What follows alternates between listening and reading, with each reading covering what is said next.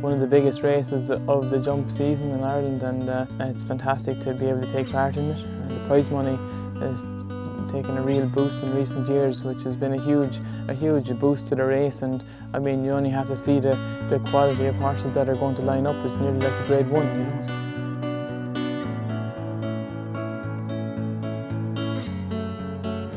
The BoyleSports Irish National, just very interesting runners. Obviously there's been money for SEMPO, which is interesting because he's a maiden actually going into the race, and he's stamina to prove and all that, but maybe in these races now they're so competitive you need a young horse that might have a bit in hand.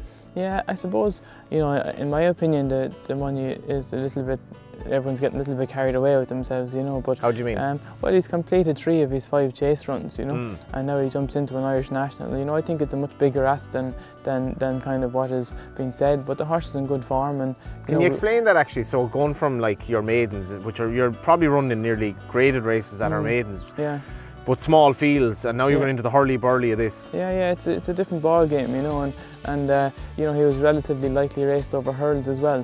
So I just think experience-wise it's a big ask, but you know, there's no doubt that he is a talented horse, and he's proved that in the past. But it's a big ask to go into an Irish National, and but the horse is in good form, and you know, hopefully he can get a share of the prize money, which is fantastic. It's a big pot, and for sure, and it'll be very hard to win it. You know, there's no doubt that experience is a big help. There's only one way to get experience, and that's by running in the races. So yeah, listen, we're looking forward to him, and we're looking forward to Home by the Lee as well, who has a little bit more experience, but still is a novice. And we saw him wearing the hood. Yeah. He wears a hood in a lot of his work, you're saying? Yeah, he wears a hood in his routine training. He can be a little bit of a handful at times, but he's a very tough horse.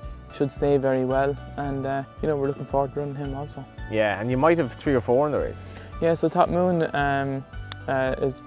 might creep in. Only probably 50-50 to get in, so he'd be a runner if he gets in, and Mortal is guaranteed in, and the plan is to run him as well.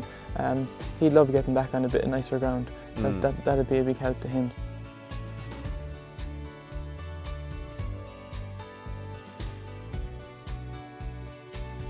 How do you want to ride a horse in a race like that?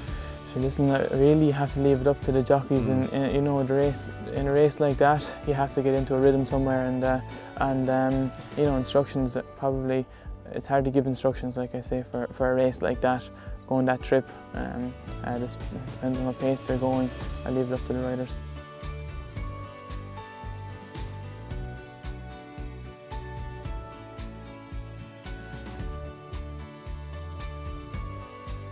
Have you had many runners in the race actually? A handful. I had Arkrish, who was run very well in it a couple of years ago.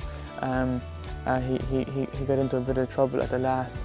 That was a dramatic race. Yeah, it was a great race actually. Yeah, so hopefully it can be a great race again this year, and I might come out on the better side of the look. But he ran very well, and yeah, hopefully we can have something perform with credit again. It's great to have a couple of horses to run in a big race like the National, and the prize money, like I say, is fantastic.